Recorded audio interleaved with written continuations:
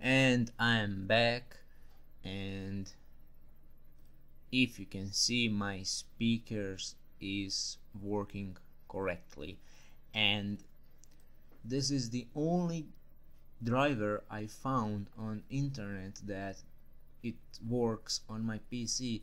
I don't know why, but it's maybe because my PC is very old. It's old, 8 years now, and I'm still using it.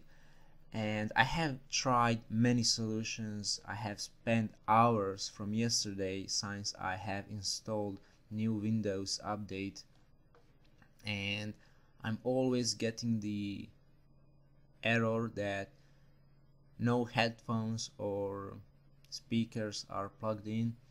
And I have searched a lot on internet for solution, and from here I have tried to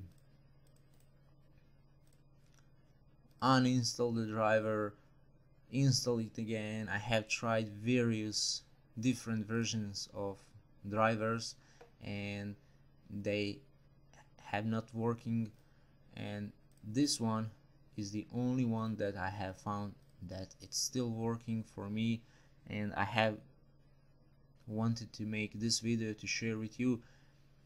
I don't know, maybe this driver will not work on your computer, but it's working for me, and that's it.